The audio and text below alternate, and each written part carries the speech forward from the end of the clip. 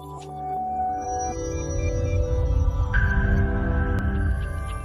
welcome back to the series of Accountancy Chapter 2 Accounting for Partnership Basic Concept. In this video, we are solving a sum on average period method or a shortcut method. So we'll try to solve this sum as easy as possible. Let us start this sum.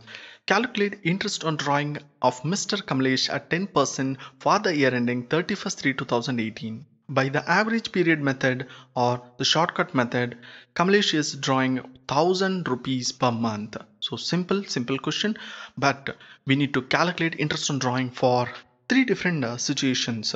So that is the beginning of every month, in the middle of the every month, in the end of every month. We need to calculate the interest on drawings. So let's start this. First of all, we'll do the first scenario, that is the beginning of every month. So the beginning of every month, write down the beginning of every month. First of all, you need to calculate average period to calculate the interest, because we know what is the formula. This is the formula. Okay, this is the formula, so that we need to calculate average period. So the average period method is longest period plus shortest period divided by 2. So this is a calculation again. So that is formula. Average period is equal to longest period plus shortest period divided by 2. Calculate the average period. He's drawing every month at the beginning. So not to make easy, came to the calendar. So here we are. Here every month he is drawing from here to here.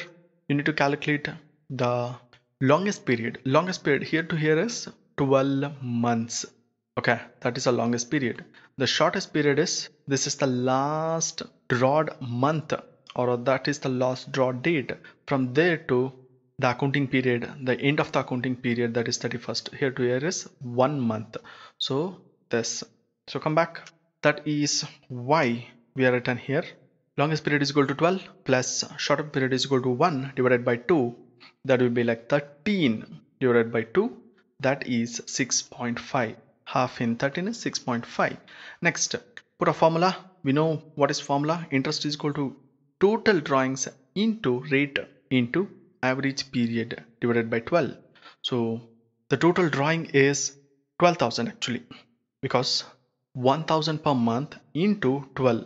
The 1,000 per month into 12 is equal to 12,000 into 10%. The rate is 10% into 6.5. That is an average period months.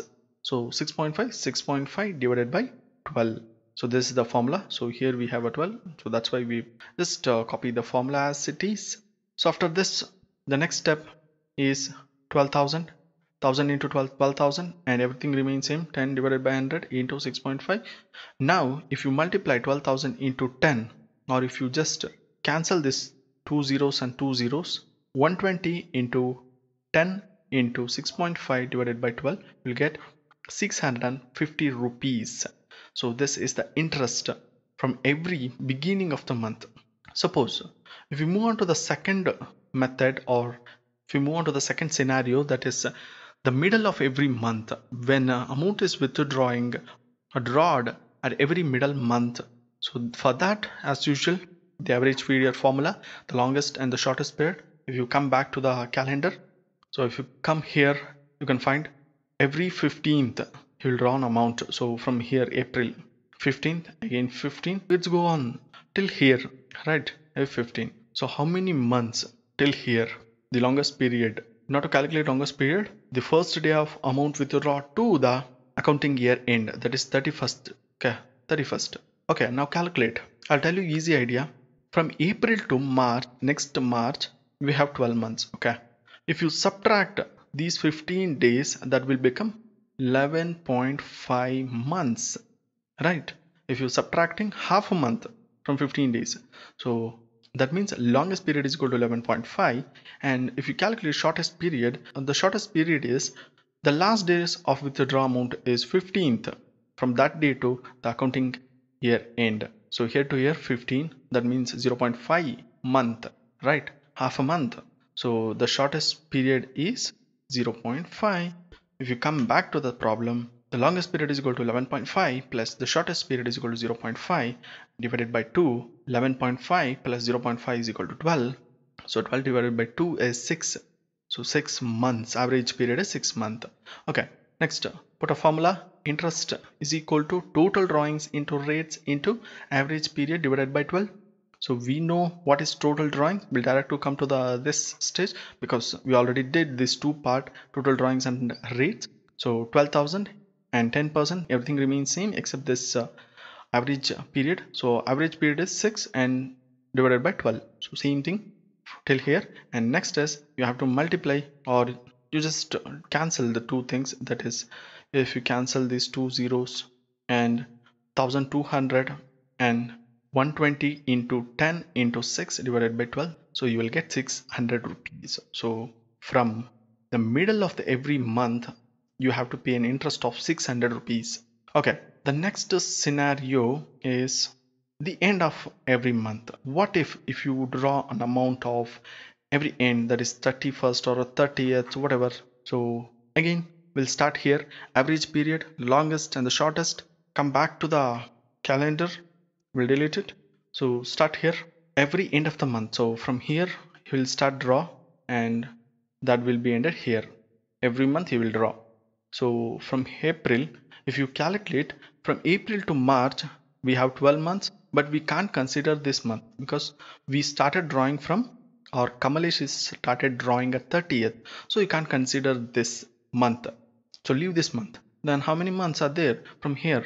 Obviously 11 months. So longest period is equal to 11. And what is the shortest period?